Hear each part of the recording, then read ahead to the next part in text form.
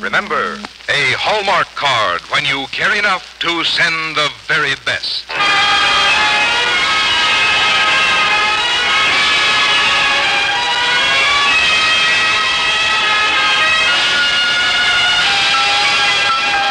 Tonight, from Hollywood, the makers of Hallmark greeting cards bring you Robert Young in Catherine Bowen's Yankee from Olympus on the Hallmark Playhouse. Each week, Hallmark will bring you Hollywood's greatest stars in outstanding stories chosen by one of the world's best-known authors, the distinguished novelist, Mr. James Hilton.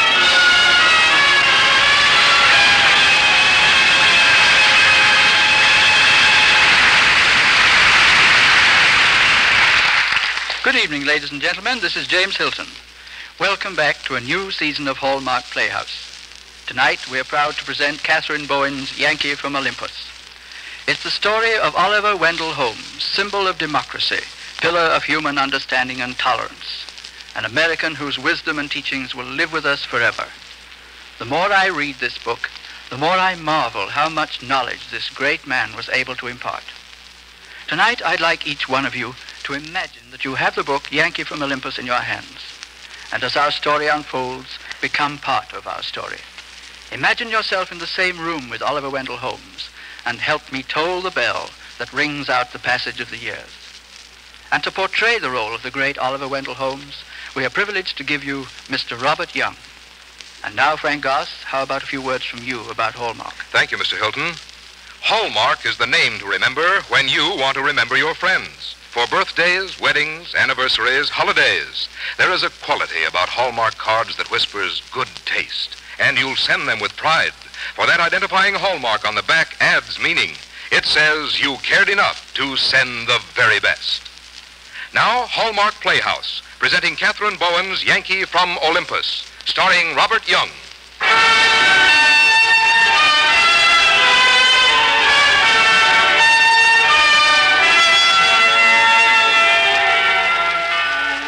As a young boy, Oliver Wendell Holmes determined that law would be his career and began investigating its mysteries. At the age of 25, he passed his bar examination and was ready to practice law. The year was 1866.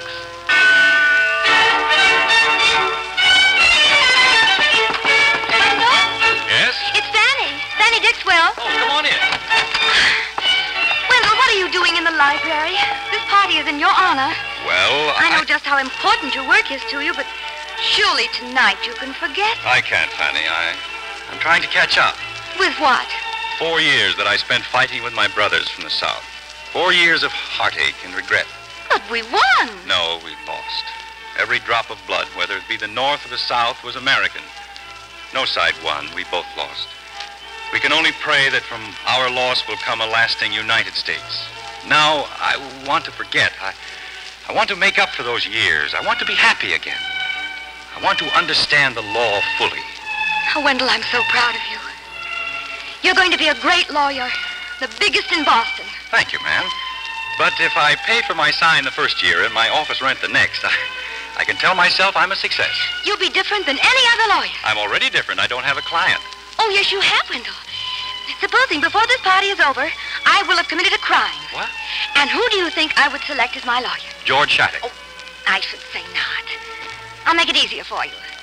If you were in trouble, who would you select as your lawyer? George Shattuck. He's my best friend. Oh, Wendell Holmes, come out on the veranda with me. Now, Wendell, be prepared. We're alone. Yes. Hello, George, Father. Oh. Well, this was supposed to be my dance. I saw you sneak away. George Shattuck, I hate you. Let's dance. Wonderful girl, Penny. The best, Father. Wendell, I know you still don't approve of my becoming a lawyer. you could have been a teacher, a scientist. Why the law? Because it will give me an understanding of humanity. People. And what's more important on earth than people? You're wasting your time.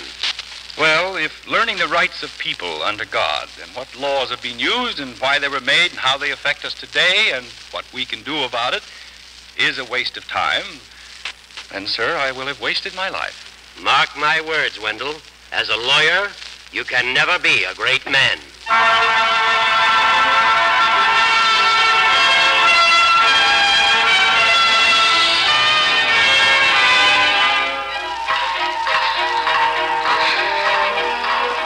Oh, Fanny, I have so much to tell you, but... Wendell, I declare, I don't know whether you walk faster or talk faster. 3 weeks ago, Saturday night. What did I forget? I wish I knew, but, Fanny, did you know that in the 17th century, the Pilgrims used to place a prisoner in stocks and flog him? That's a matter of record, I've missed you, Wendell. But how could the judge permit it? Wendell. But... Wendell, you place a but at the end of every sentence so that you can keep on without a pause. We had a date exactly 3 weeks ago.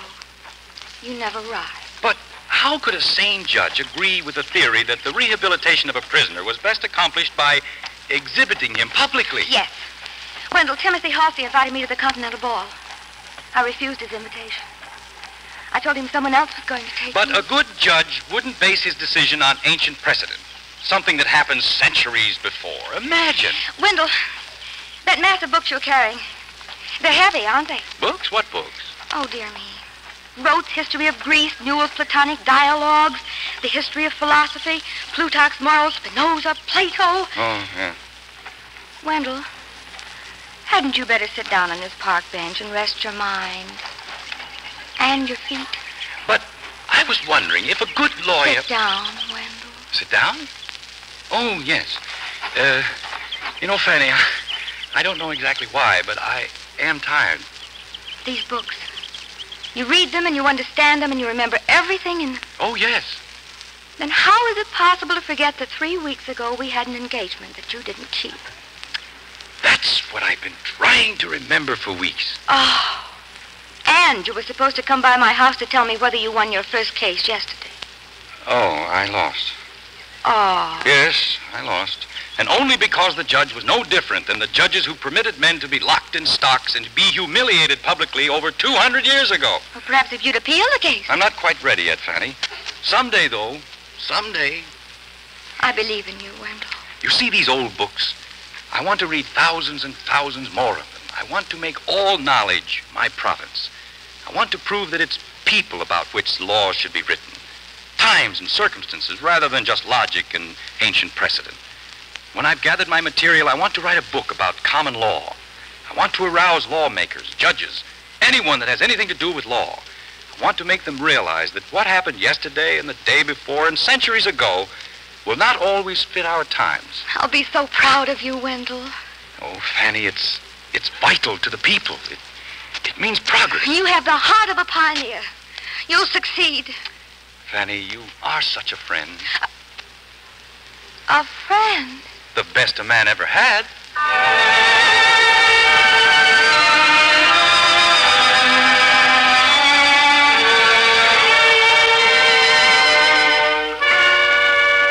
Six years have passed, and the year is 1871. How can you keep up the pace, Wendell? A man can't work all day and night and never sleep. You're wrong, George. When you want something badly enough, sleep isn't really important. When is the last time you saw Fanny Dixwell? Now there's a wonderful friend. Wendell, there's something urgent I must tell you. Urgent? There isn't anything wrong with Fanny. Yes, there's something radically wrong with her. I'll get my hat and coat. You have your carriage. Wendell, all that's wrong with Fanny is that she's idiot enough to be in love with you, and always has been. Wow. How do you like that? Imagine Fanny in love with me. Oh, it can't be. Why, she's my best friend. I have eyes in my head. Surely I would have known. I've missed you, Wendell. She did say that, George. But it was nothing more than friendship, I tell you. She said what? What's wrong with you, Wendell? Forget it. Timothy Halsey invited me to the Continental Ball. I refused his invitation. I told him someone else was going to take me. That someone else was me. I had a date to take her and I forgot all about it. George, what's wrong with me? It'll take a volume thicker than you plan on writing to explain that. I believe in you. More than anyone else in the world. A friend? I should say not. George, why has it taken me so long to realize that I'm in love with Fanny? Maybe it's because you've cared more for ideas than for people. But I love her. I love her. Even more than Plato? Plato, Plutarch, and you can even add Spinoza.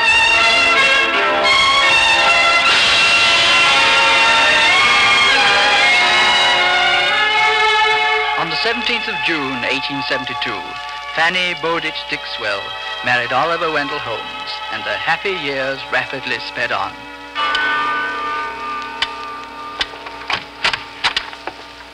Wendell, darling, do you realize that it's well past midnight and you haven't had your dinner yet? Oh, well, come to think of it, I am hungry. Here, let me help you with the tray. Oh, what's that? Champagne? Yes. To celebrate our 9th wedding anniversary. Oh, Fanny, I forgot. Forgive me. Please forgive me. When you're so persuasive, what else can I do? 9 years, Fanny. They haven't been easy ones for you. I haven't earned enough money to even dress you up in pretty bonnets. Oh, really, Wendell? I don't look well in bonnets. And this flat over a store. You should have a grand house, Fanny. Why, I wouldn't exchange this flat for the biggest mansion in all Boston. And our walks on the common for the most glittering society ball. Thank you, darling. Don't you think it would be a good idea if you retired for the night? Yeah, I am tired. So very tired. This book, The Common Law, how long have I been writing it? 6, 7, 8 years. Will I ever finish it? As surely as the earth is round. You know, Fanny, I've always felt that if a man can't get his ideas in order by the time he's 40, he never will. In a month, I'll be 40. This is my last chance. Wendell, a man is born with courage. It isn't acquired. And you are a very, very courageous man. And as long as you live, you'll still fight on for the things you believe. Nothing can stop you. Nothing. I wonder. Not I. Fanny, dearest. The law embodies the story of a nation's development through many centuries. Judicial decision does not derive wholly from precedent. A good... I love you, Fanny.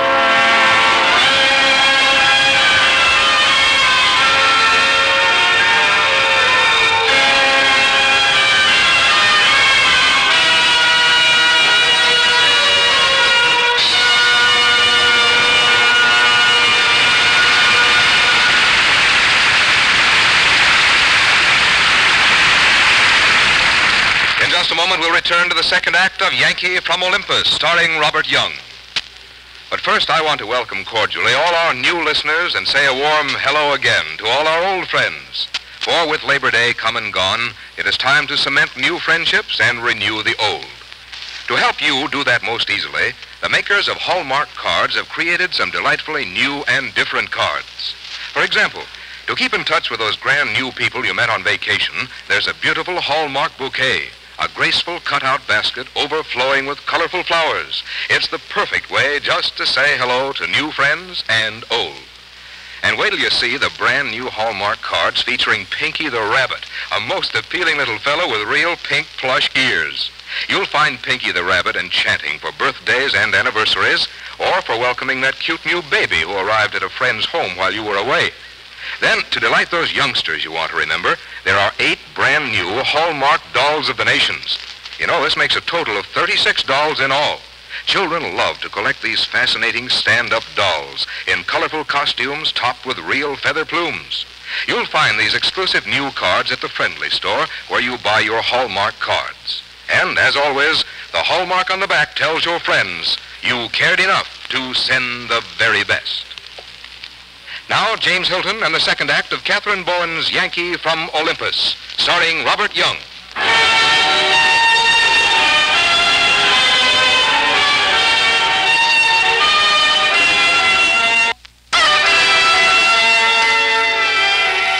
With the publication of his book on common law, Oliver Wendell Holmes was widely acclaimed. He was appointed a justice of the Massachusetts Supreme Court, and in 1896, at the age of 55, he began a reputation as a dissenter.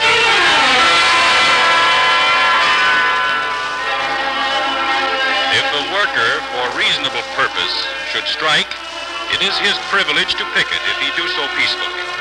and the employer should not be granted the privilege of injunction to prevent his doing so.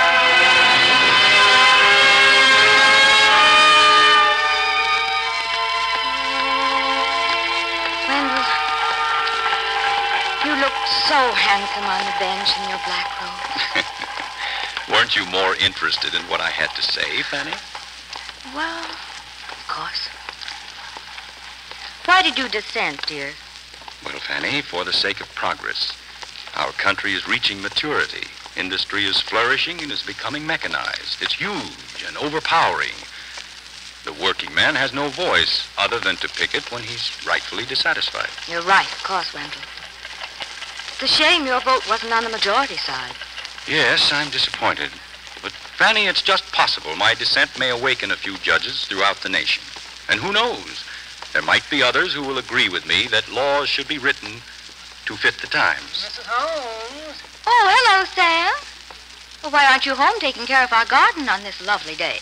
Well, I've been thinking, Mrs. Holmes. My wife and me, we're giving our notice. Why, Sam. Well, isn't this a rather sudden decision, Sam? Well, Judge, tell you the truth, reason we're leaving is you. Well, what did I do? You're an anarchist. An anarchist? Yeah, you're in cahoots with the strikers. I wouldn't say that, Sam. Anarchists throw bombs, you know.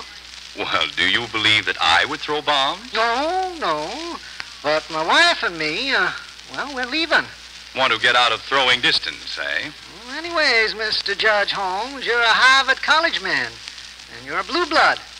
Tell me why you're interested in looking out for the little fella. Because in this instance, I believe he's right. I don't quite understand. Are you against the rich? No, Sam, no. Sam, Judge Holmes is not against anyone. He's only for everyone.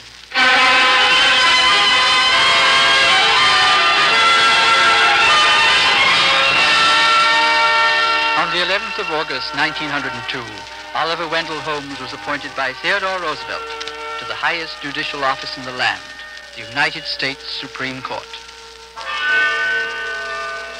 Wendell, I don't believe I've ever seen you so upset. Whatever is the matter? I have justifiable reason, believe me. Is it the case of the Northern Securities Company? Yes, Fanny, I'm ready to write my opinion. Justice Holmes, Mr. George Shattuck is here. Oh, yeah. Wendell, there's a rumor afoot that you're going to dissent in the Northern Security case. George, do you believe in rumors? That's a relief. For a moment, I thought you were going to go against the wishes of Mr. Theodore Roosevelt and side with capital. Really, George? You're too loyal, Wendell. After all, the president did give you your appointment. That's true. President Theodore Roosevelt selected me to be a justice of the United States Supreme Court. Did he appoint me because I was the right man for the job, or did he select me to pack the Supreme Court and become his office boy? Now, Wendell, you're upsetting yourself unnecessarily. It's quite immaterial, George. If you'd like to hear my opinion, I'll be very glad to render it here and now. Yes, Wendell? The Northern Security Company is a railroad merger planned by the nation's greatest businessmen, and the government chooses to dissolve it before they even begin operations on the basis of violation of the Sherman Antitrust Act, in restraint of trade. Well, the government's right. It's a trust. It must be broken. Supposing I said the Sherman Act isn't, in this case, fair. Well, it's a law, and we adhere to the law. Law is an experiment, George, as all life is an experiment. The Sherman Act does not permit the strong man to win the race. Mere bigness doesn't make a merger illegal. How it behaves, what it does, determines its legality. I still maintain the government is right to break big business. Just why is the government right? Because that's the way people want it. It's been your theory for years, Wendell, and it's in black and white in your book on common law.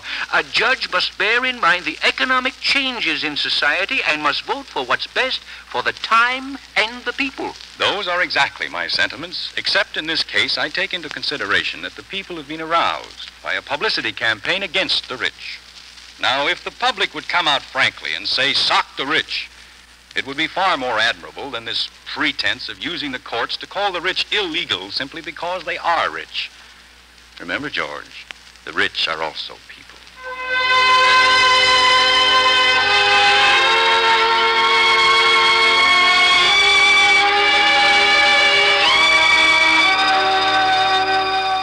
March 8th, 1911.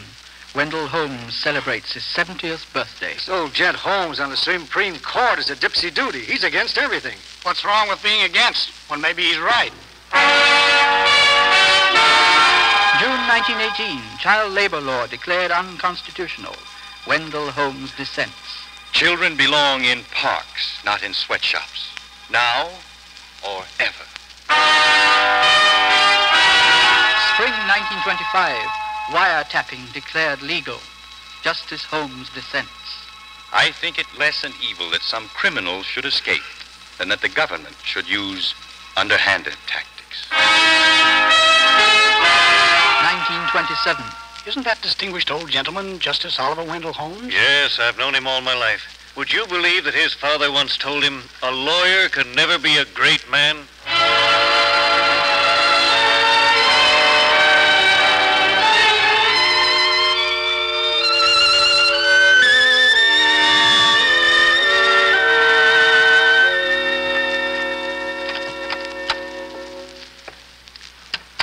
Good morning, Fanny, dear. Did you sleep well? Fine, Wendell, fine. I've just been reading the morning papers, and I've come across something quite interesting. Oh, they're not printing the usual rumors of my retiring again. Oh, no, it's not that this time. Wendell, if my memory serves me right, you are 88, aren't you? Mm-hmm. That's right. Dear me, that makes me 89. I shall simply have to start lying about my age. As it is, I've heard whispers about Washington that I'm really your mother. Oh, come now, Fanny. You are younger than springtime. Oh, Mr. Justice, you're prejudiced. Nevertheless, I can understand their talk. I do believe you grow handsomer every day.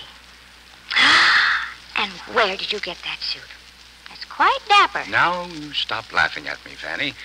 What's this about the newspaper? What's this? Oh, all right. Just trying to get my facts straight. One more question, please. What a woman. What is it? You are the oldest justice on the Supreme Court bench. I have that, distinction. Very well. Now then, the newspaper. You're getting quite famous. Oh? People are beginning to know who you are. It seems that a roving reporter asked a workman if he knew anything about Justice Holmes. The man's reply was, and I quote, "You mean that young guy who's always disagreeing with those old guys?"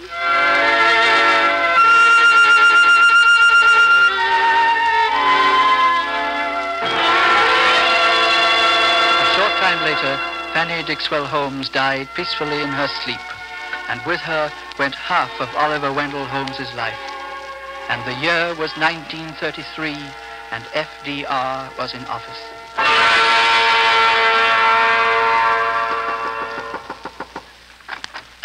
Mr. Justice, the President of the United States is here to see you.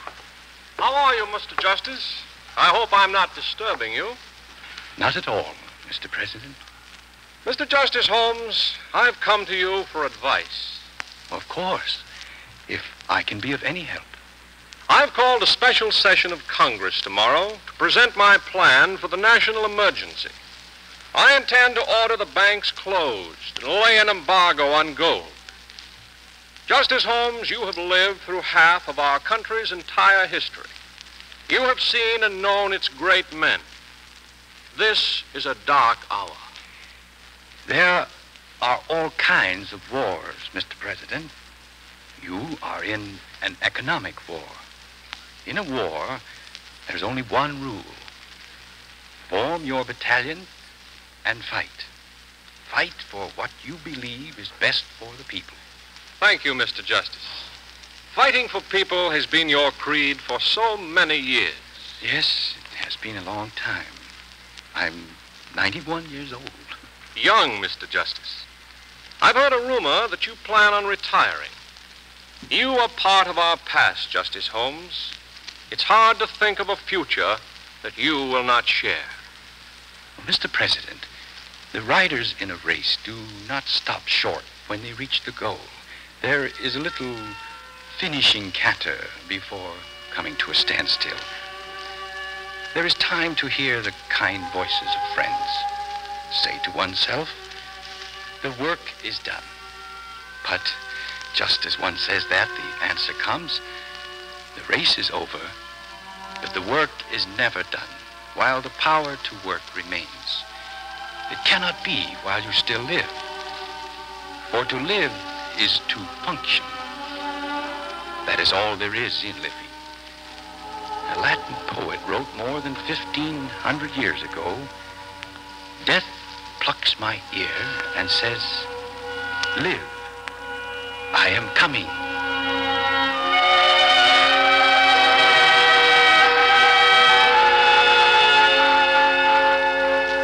Oliver Wendell Holmes, Justice of the Supreme Court of the United States, Yankee from Olympus, died in the month of March, 1935. He was 94. And so at the grave of a hero we end, not with sorrow for the inevitable loss, but with the contagion of his courage. And with a kind of desperate joy, we go back to the fight.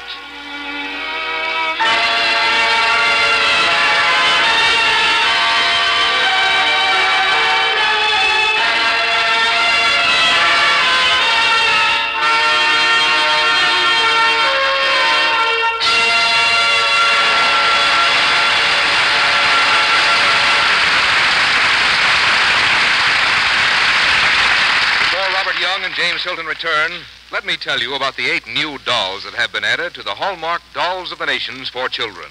There's red-haired Kathleen of Ireland, Monty of Australia, Leilani of Hawaii.